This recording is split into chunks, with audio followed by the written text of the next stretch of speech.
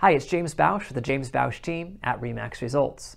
One thing you may not know about me is that before I got into real estate professionally, our family was investing in real estate.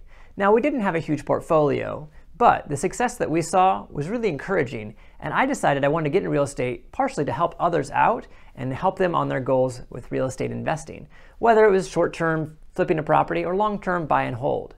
So we prepared 5 tips for investing in real estate.